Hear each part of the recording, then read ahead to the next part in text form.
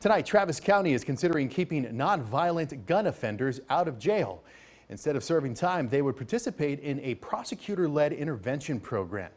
KXAN's Brianna Hollis tells us why county leaders believe this will drop the number of gun crimes.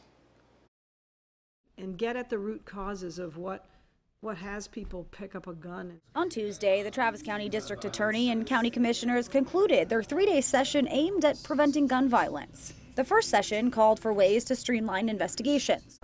Then the group discussed intervention programs for victims to stop the cycle of violence led by community advocates. These advocates are community members trained in trauma-informed resource assistance. The final session centered around a diversion program currently used in Minneapolis as an alternative to incarceration. That includes understanding trauma, anger management, and decision making.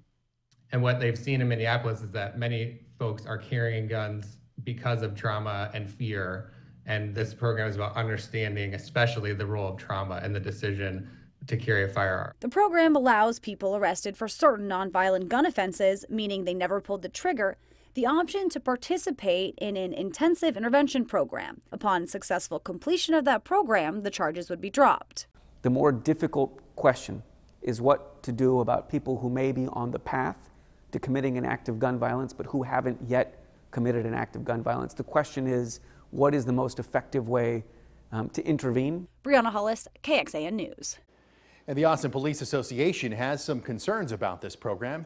VP Thomas Villarreal says the association isn't against diversion programs, but he wants to make sure the court system isn't diverting people with a serious history of serious felonious behavior. Now, county leaders did not provide a list of which types of nonviolent gun crimes would apply.